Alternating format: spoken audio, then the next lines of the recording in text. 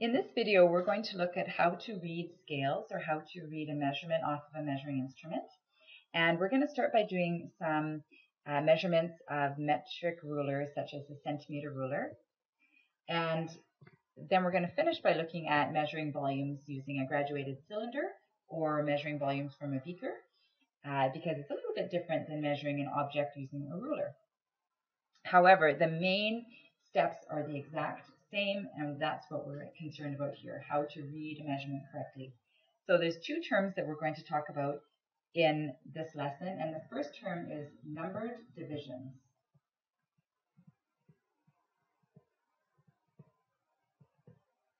And numbered divisions are exactly what they're called.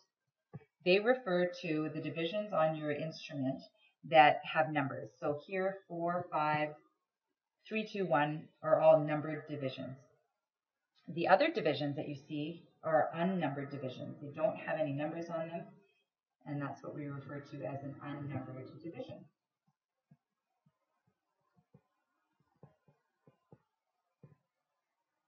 Unnumbered divisions are important to us because most of the time our object or our volume rests right in between or on an unnumbered division. So it's really important that we know what is the value of our unnumbered divisions. We need to be able to read our measurement correctly. So how do we do that? To find the value of your unnumbered divisions, you need to first figure out what the difference is between your numbered divisions. So we need to take the difference between our numbered divisions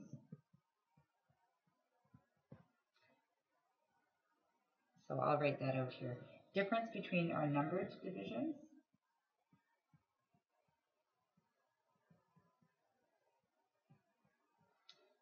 divided by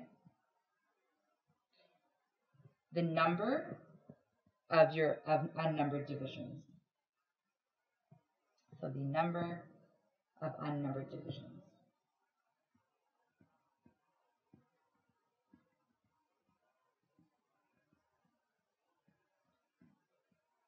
So for this ruler, if we were to figure that out for ourselves, let's have a look. We see here that the difference between any of our numbered divisions is 1.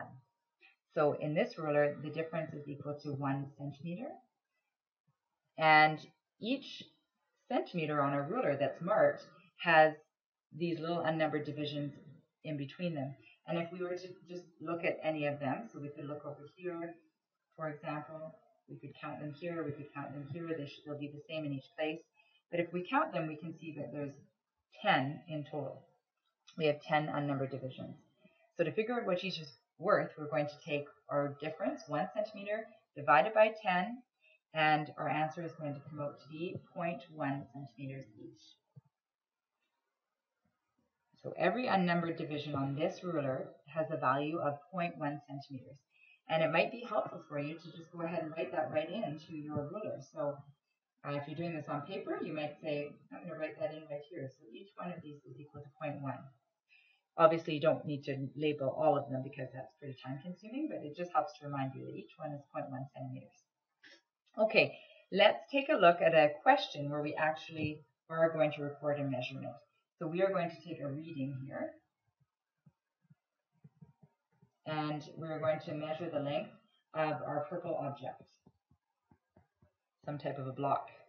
And we've already figured out the unnumbered divisions on this ruler because this is the same as the previous page. So we know that each unnumbered division is worth 0.1. But let's go ahead and just maybe write that down again on a ruler just to remind us. Each unnumbered division is equal to 0.1.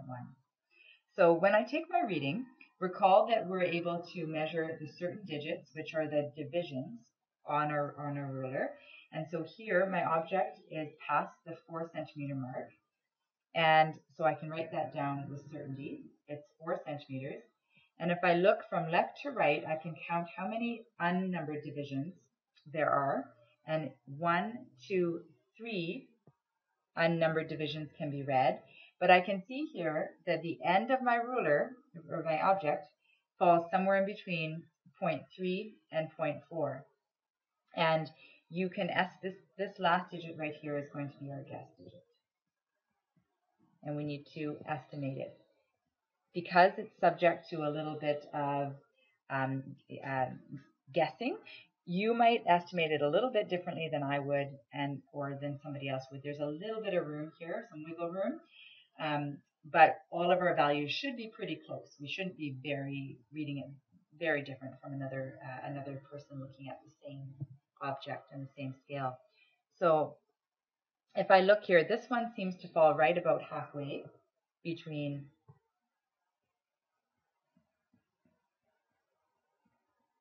0.3 centimeters, okay, and my 0.4 centimeter division.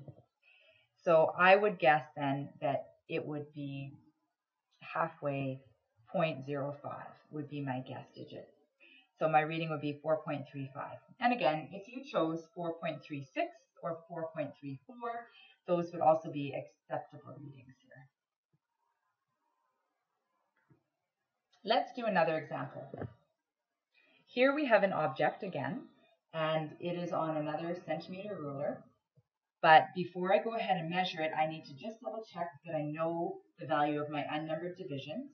And my numbered divisions we can see here are 1 centimeter, 0.5 centimeters is marked, and 0 would be down here, not marked, but it's starting at 0. So I can see that the difference between my unnumbered divisions, if I take from 0 to 1, I can see here that there's 1 centimeter in between them. I could have also measured from 0.5 to 1, and I could say that there's 0.5 centimeters between those two divisions. Again, either way, you're going to get the correct answer here. I'm just going to choose to go from 0 to 1 centimeter here, my biggest numbered division. And then I need to figure out how many unnumbered divisions I have. So if I count in between 0 and 1 centimeter, I see that there are 10 unnumbered divisions.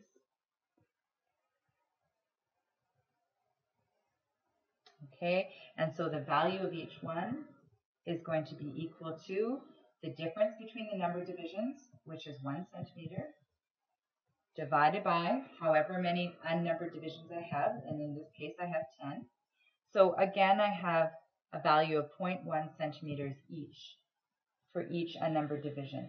And you might like to go ahead and just write that right into your ruler. Okay, so every one of these is worth 0.1. Let's go ahead and now take our reading. Okay, we are going to first write down our certain digits that we can read off the scale.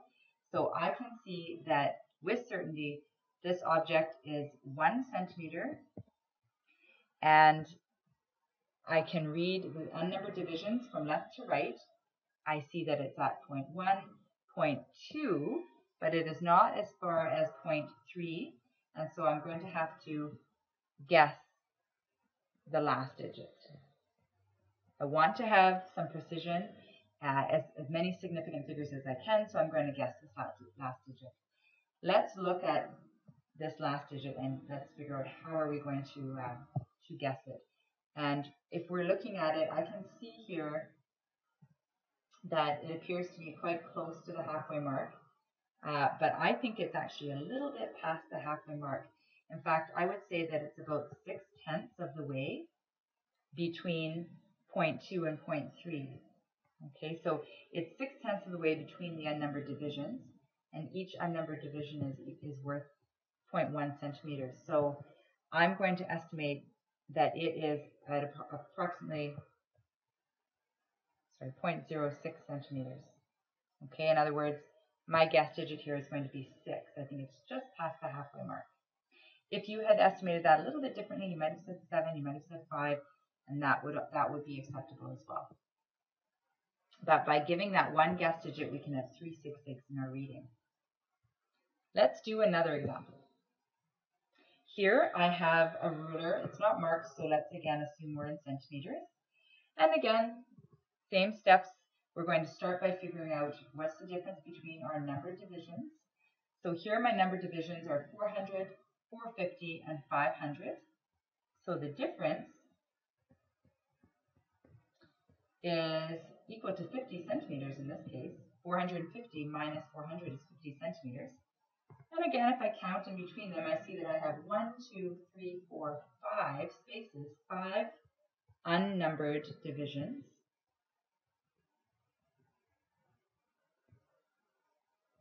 Okay, and what's the value then of each unnumbered division? Well, it's going to be 50 centimeters divided by however many unnumbered divisions I have, which are 5. So the value is 10 centimeters each. Each unnumbered division has a value of 10 centimeters. So again, you can mark that on there. You might even like to write right underneath because you do have some room. Okay, this first one would be 410. The next would be 420, and then 430, and so on. So now that we know how to read our ruler, we're ready to go ahead and take our reading. And for this one here, we're looking for where the arrow is lying on the ruler. Okay, we're not actually measuring the length of the yellow box. We're looking for where the arrow lies. So we're looking right here. Okay, and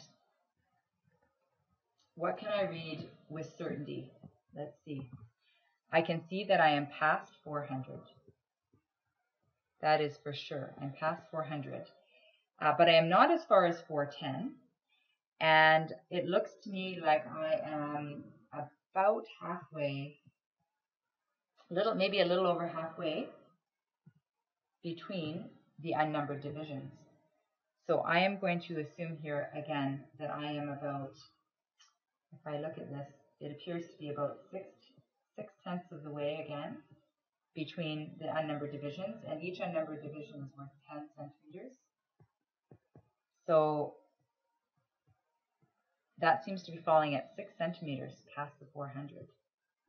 6 centimeters. So my reading here would be 406 centimeters. And remember that 6 centimeters right here is our guess digit.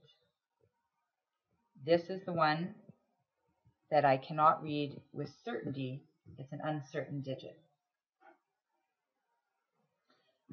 Let's have a look at some examples using volume. And the first thing I want to mention when we're looking at liquids, and you'll notice this in our assignment in this section, is that liquids do not fall in a flat straight line when they are in a cylinder or in any type of a measuring device. They tend to make a curve, as you can see here. And we refer to this curve as the meniscus.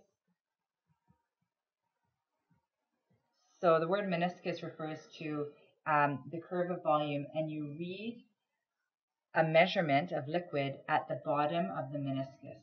So you'll notice here that the dotted line going over here where it reads 32 milliliters, assuming this is milliliters, is read from the bottom of the meniscus. We don't read the volume up here at the top because that value is the highest value and it's not representative of all the liquid.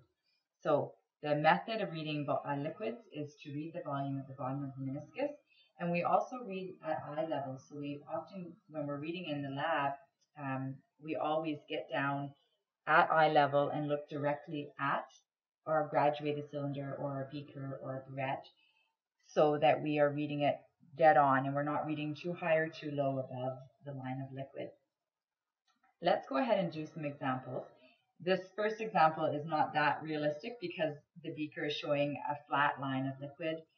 And of course, in reality, we would actually see a bit of a meniscus there, but that's okay. It's helpful for our purposes. And we're going to find our reading, but the first thing we need to do is decide the value of our unnumbered divisions. We need to figure out how to read this beaker.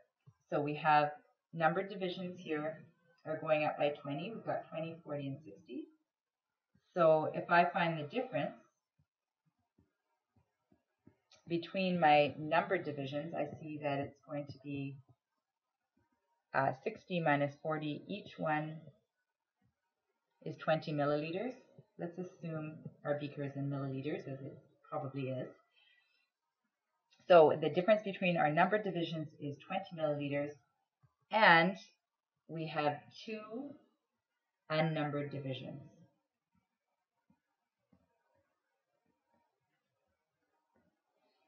We have 2 unnumbered divisions. So the value of our unnumbered divisions is going to be 20 mils divided by 2. And so each one is worth 10 milliliters. And you might have seen that automatically just looking at this. You could see that if there's only one dash between the 40 and the 60, it must be worth 10 mils. So this must be 50 mils right here. Okay. So let's go ahead and do a reading now that we know how to read this. So our liquid lies right here, just above 40. So I can say for certain that I'm at 40 mils, but I can see that I'm not as far as 50 mils. And if I were to eyeball this, it doesn't look to me like I'm at the halfway point between 40 and 50. I look to be just below it. So I'm going to say I'm about 4/10 of the way between 40 and 50. Okay, so 4/10 of the way between that unnumbered division. Well, each unnumbered division is 10 milliliters. So that's 4 milliliters above the 40 milliliter mark. So I'm going to put in 4 here as my guess digit. And so my reading is going to be 44 milliliters. But remember, 4 is my guess digit. It cannot be read with certainty. Let's just do one more example here of a volume of a liquid.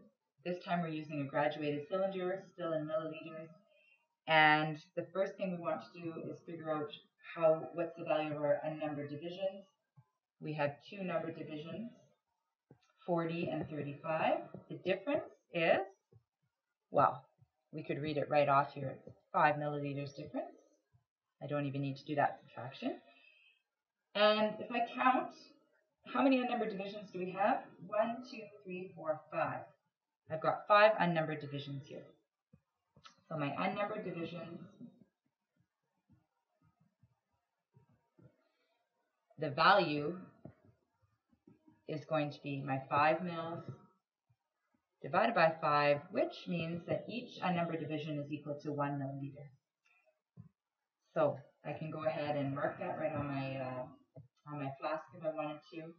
Okay, so this would be 36, this would be 37, and so on.